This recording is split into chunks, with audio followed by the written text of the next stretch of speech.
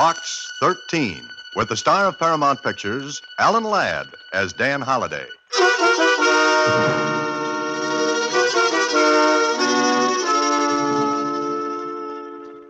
Box 13, care of Star Times. I have something that may intrigue your sense of adventure. I myself cannot follow it up because I am blind. However, if you will come to the Braille Room at the public library tomorrow at 11 in the morning, you may be able to find something of interest. At 11 in the morning, you may be able to find something of interest. I think someone is in desperate danger and needs help. I'd like to know what you think. William Michaels. Well, the letter did intrigue me. And as I found out later, Mr. Michaels did have something.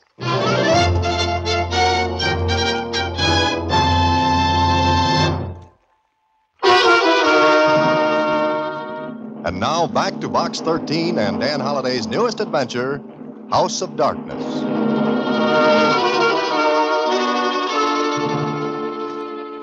I wonder how this Mr. Michaels knew about Box 13, Mr. Holliday. I wonder about that, too, Susie. He says he's blind. Gee, this is really one letter I'd follow up if I were you. You would? Why? Well, wouldn't you? Wouldn't I if I were you? Yeah.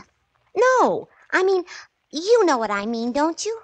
Not now. I had an inkling before, but that's all gone. Never mind, though. What time is it? 11:15. Well, that gives me 15 minutes to get to the public library. And also get a ticket for speeding, if I want to get there on time.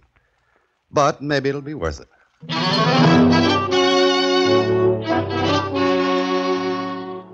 Well, I didn't get the ticket, and exactly 15 minutes later, I walked into the Braille Room at the library. There were only two people in the room, a man and a woman. The woman was busily running her sensitive fingers over a book. But the man was facing the door with a tense, expectant expression on his face. I walked over to him and sat down. He turned his face toward me, and then... Box 13? That's right. You're William Michaels? Yes, that's right. I didn't know whether you'd come or not. As a matter of fact, I half wish you hadn't. Your letter mentioned adventure. I never turned that down. What have you got, Mr. Michaels? This? This book? Yes, it's in Braille, as you can see. Yes, I know that, but what about it? Let me read you a passage from page 80. Listen closely. Go ahead. And the terror of the night is hidden in the dark corners of my mind, and the shapes and phantoms that live in fancy are become real. Is that all? Yes, that's all on the page. All that was originally on the page. But listen to this. Help me, 1217 Granger Avenue. Wait a minute. You mean to tell me that's on the page? Yes. Someone who knows how to read and write Braille has used a pin or a needle to put this message on the bottom. Let me see that page. Uh-huh. The characters are faint, but someone has done what you said. What do you make of it? I don't know. But before we go any further, how did you come to write to Box 13? Well, I have a friend who reads the newspaper to me. He saw your ad in the Star Times. Adventure wanted, will go any place, do anything, write Box 13. And being a romantic sort of fellow, he read it to me. Oh, I see. We sat and conjectured a lot of things, what you might get into through that ad. Oh, I managed to get into quite a lot of trouble, Mr. Michaels. But let's go back to this Braille message. Help me, 1217 Granger Avenue. When did you discover it? Well, yesterday morning, quite by accident. I almost ran my fingers past it. I thought the characters were imperfections in the paper, you see. That was at first. Mm-hmm. Run your fingers over it again, will you? Yes.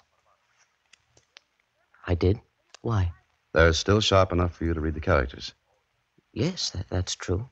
Therefore, they haven't had time to be pressed down, make them illegible, so to speak. And what does that mean? That they were made quite recently. Yes. Yes, of course. That's clever. No, it's just common sense. Do you think I should have taken this to the police? I don't know. It may be a joke, a prank. Yes, I thought of that. Let's find out, shall we? Are you going to that address? Oh, no, not yet. Not until I find out the name of the person who had this book out at the library. How can you learn that? You see, every library book has a checkout card in the pocket on the inside of the front cover. Yes. Now, the checkout card has the number of the borrower's card on it. And the borrower's card has the name and address of the person. Now, let's go to the main desk, return this book, and see what the checkout card says. And that we did. We waited until the book was returned to the Braille room. Then we looked at it again. Well, does it tell you anything? The checkout card, I mean. Let me see your library card. Oh, yes. Here. Mm-hmm. Your card number is 9E4839. Now, that's the last card number written on this checkout slip. Then the one before mine must be the card number of the person who had the book out before me. Mm-hmm, maybe. There are 4 other borrowers' names ahead of yours. One of them has to belong to the person who put that message in the book. Copy them down, and maybe we can find out whose card it is. Uh-huh. Come on. Where to? The main desk again. Do you think it's some sort of joke? Well, if it is, it's in bad taste. But coming at the end of that dismal paragraph you read me, Do you think that means anything? your guess is as good as mine. Here we are. Oh, I beg your pardon, miss. Yes, sir. May I help you? I think you can. Here's a list of 4 card numbers. I'd like to know to whom the cards belong. Oh, I don't think I can give you that information, sir. Against regulations? Well, yes. Well, my name is Dan Holliday. I think you have several of my books here in the library. Oh, of course. I've seen your picture on the jackets. Oh, now don't hold that against me, please. Oh, I won't. But you wanted some names? Yes, you see, I'm doing a little research, and, well, it's for a story. Well, I guess in your case it'll be all right. May I have the numbers? Oh, yes, here you are. I'll be back in a moment. I didn't know you were a writer. In fact, I didn't even know your name. That's right. Now you know. Dan Holliday. Then this should be just your meat, Mr. Holliday. It all depends. If one of the card numbers checks with the address of the message, then maybe we've got something. I almost hope it does. And then again, Oh, here she comes. Hold it. Here you are, Mr. Holliday. I hope you won't mention this because it is against regulations. I've already forgotten it. Are you writing a story about this? I don't know yet. But thank you very much. Not at all, Mr. Holliday. well, what are the names? There are 4 of them, Mr. Michaels. And the last one on the list is Mrs. Martha Corbett, 1217 Granger Avenue.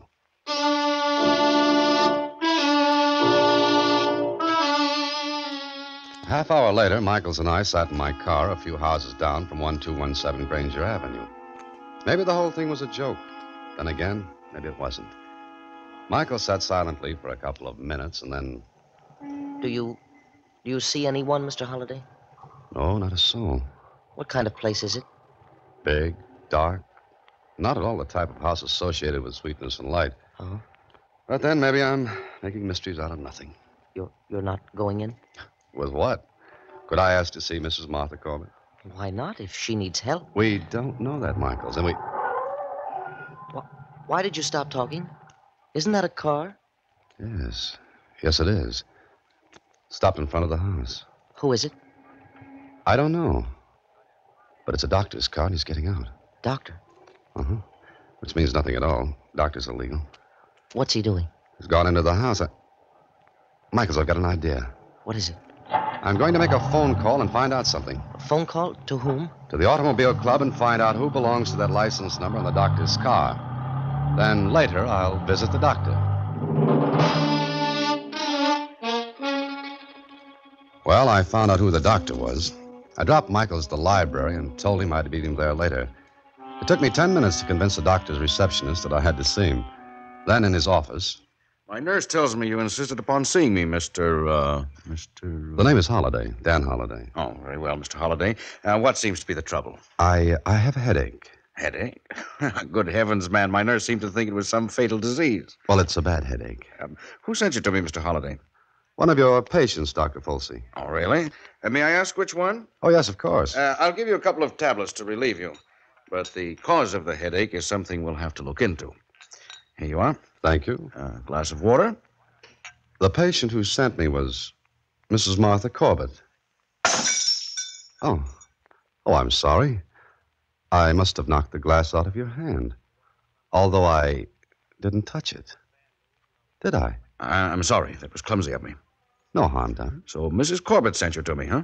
Yes, she recommended you very highly. Is that so? When did you last see her? Well, Not recently. Just what are you trying to pull, Mr. Holliday? Paul, I don't understand. Evidently not, because I don't think you even know Mrs. Corbett. No, what makes you think that? She hasn't seen anyone for 6 months, not a soul. Except you. I'm her physician. So you are. Dr. Folsey, what's wrong with Mrs. Corbett? Until you tell me what you're trying to do, I refuse to answer your questions. Suppose I told you she asked for help. You're lying.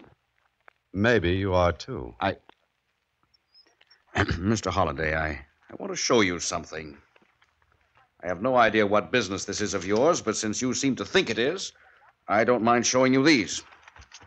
Here, look at these papers. These are commitment papers for Mrs. Martha Corbett. Exactly. 7 years ago, she was confined to a sanatorium. I see. And now... And now, this. Who's the phone call to? The police, Mr. Holliday. Care to stay around for it? Put it down, Doctor. You win. Now, I'll give you just 1 minute to get out of my office. If you're not gone in that time, I'll complete that call. All right, Doctor. I'm sorry to have bothered you. I won't do it again. That's right. You won't. And you left his office, Mr. Holliday? What else could I do? I poked in there on a flimsy excuse. He threatened to call the police. Mr. Holliday, please believe me, I'm blind myself, and What do you mean, Michaels? I know what she thinks, how she thinks. I don't know what you're driving at. A person who is blind develops almost a psychic sense. Call it an extra sense if you want, but he does have it. I'm sure that Mrs. Corbett needs help. Now, look, all we have is that message in the library book. I told you Dr. Folsey showed me her commitment papers. But he didn't put through the call to the police. Oh, I see what you mean. A bluff. Yes, it could have been. Yeah, it could have been. I wonder if a person with nothing to conceal, with nothing to be afraid of, would have gone through with that call. Well, put yourself in his place. Would you? I think I would have. Maybe you're right, Michaels. Then what are you going to do?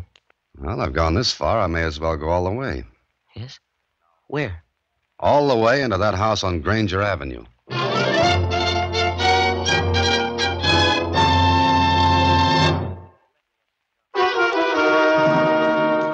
And now back to House of Darkness, another Box 13 adventure with Alan Ladd as Dan Holliday.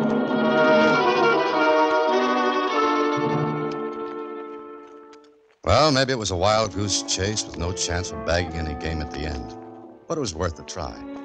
If Dr. Folsey was bluffing, then he put on a good act. If he wasn't, I had to play it straight anyway. So later that same afternoon, I walked up the stairs to the front door of 1217 Granger Avenue. I rang the bell and waited. Yes? Oh, how do you do? My name is Holliday. Yes, what do you want? I'm the inspector from the power company. I have to look over the wiring and fixtures in your house. No? If it's convenient, yes. Well, it really isn't at the moment. It'll only take a few minutes. I know it's a nuisance, but it has to be done. How long will you be? How many rooms have you got? Only 6 that we use. Oh, then it'll be about a half hour. Well, all right, come in. If you have something to do, I can make the rounds myself. I'll go with you. I'll show you the rooms we use. All right. Please lead the way. The library is here.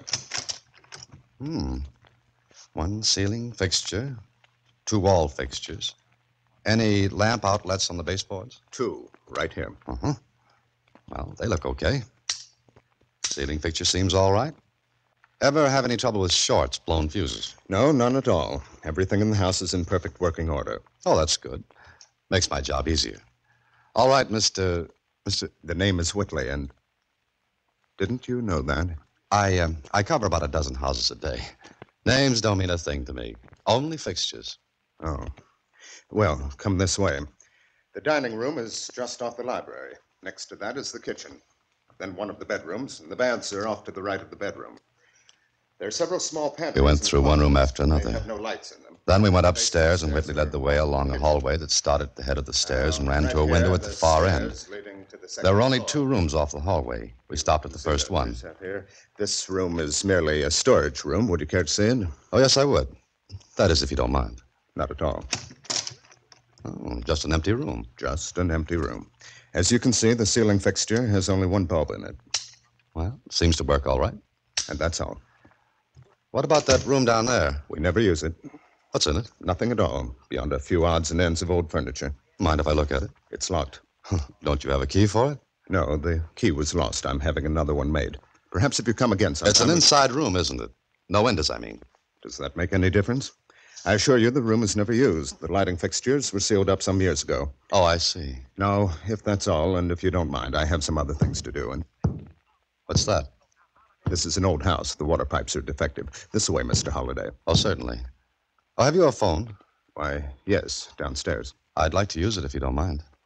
All right, if you'll follow me.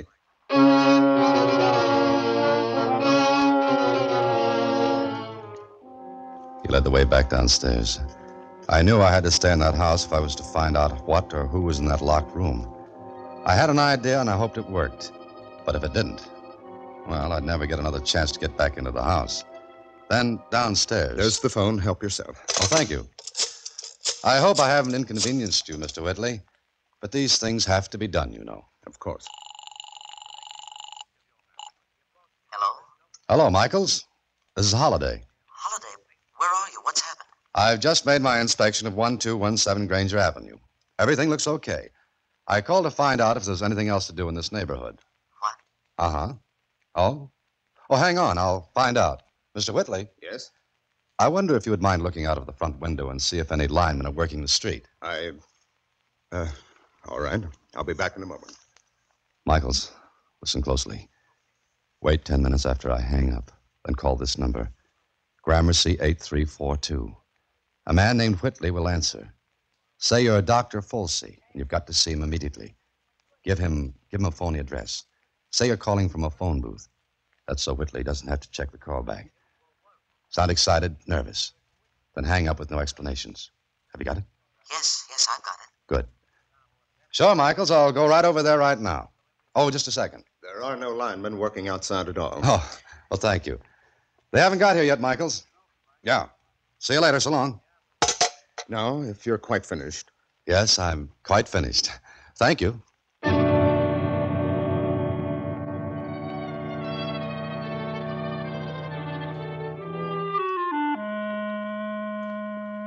Whitley saw me to the door.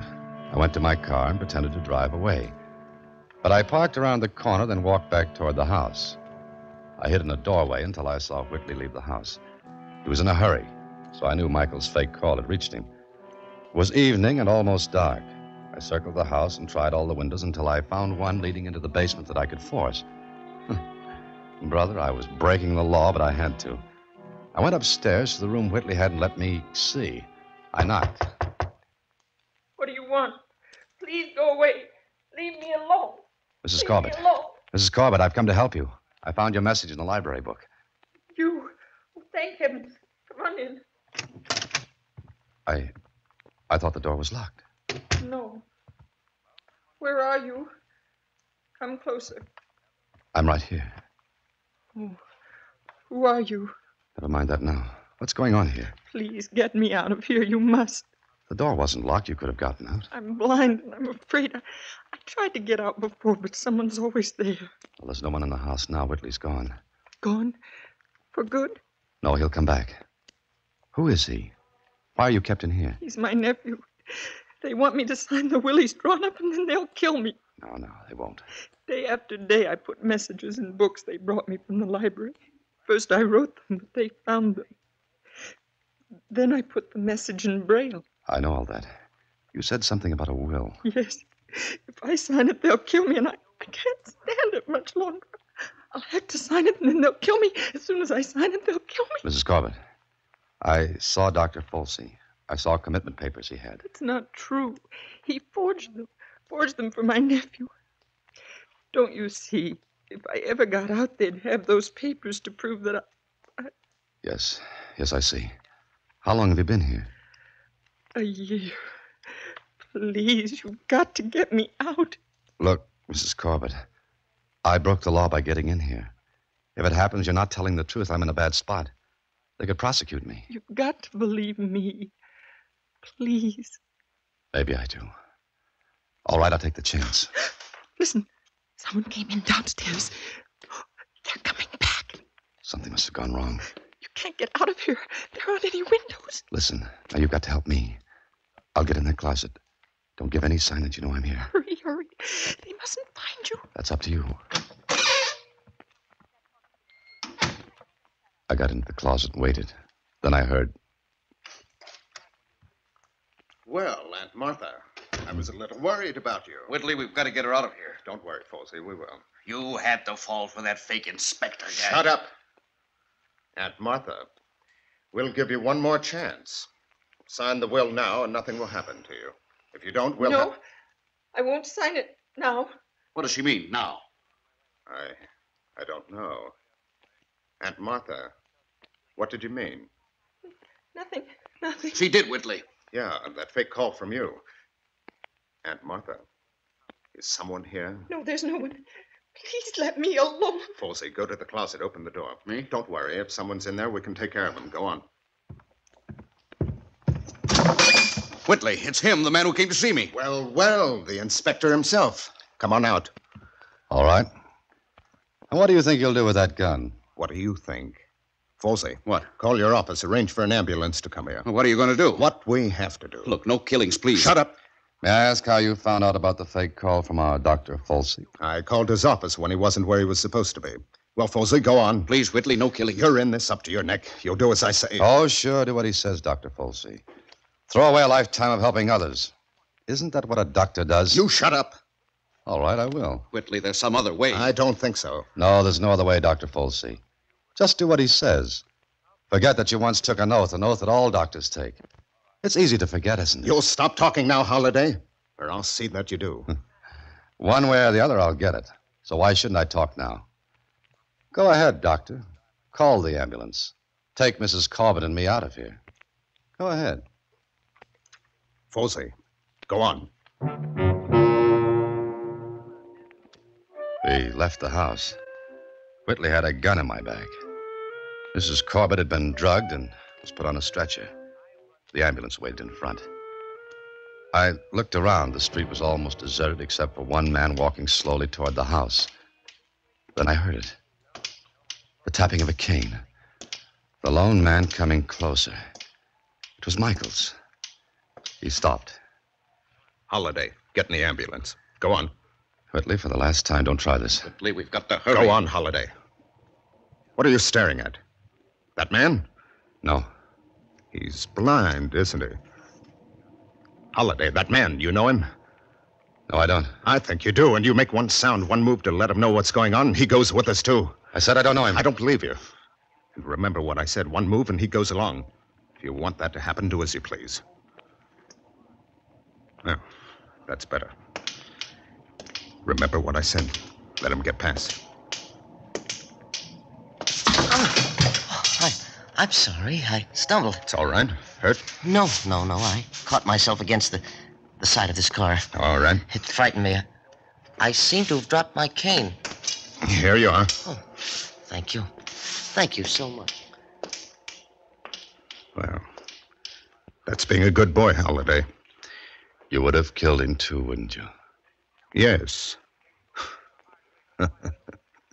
You saved his life, Holliday. Now get in, and we'll all take a little ride.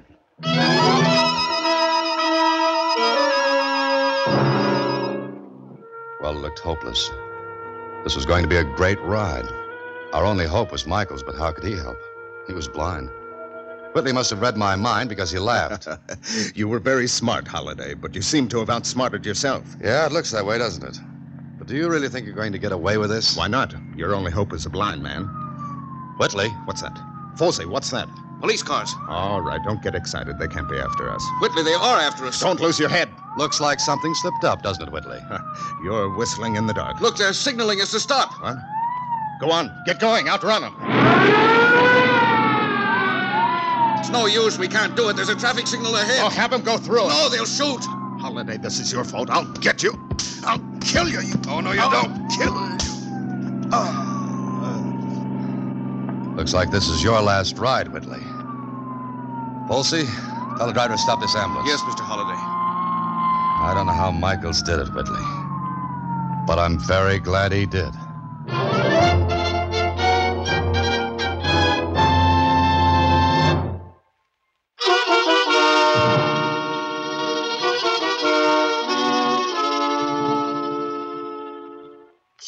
papers.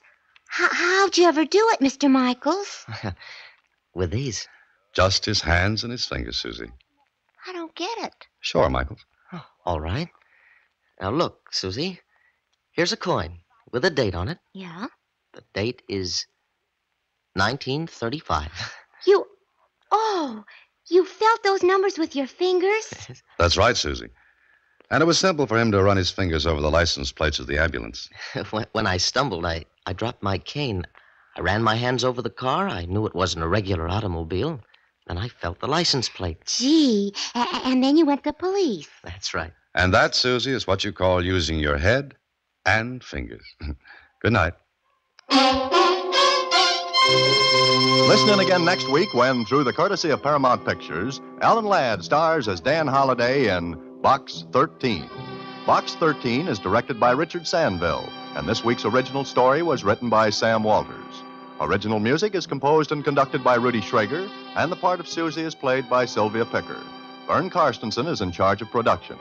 Box 13 is a Mayfair production from Hollywood.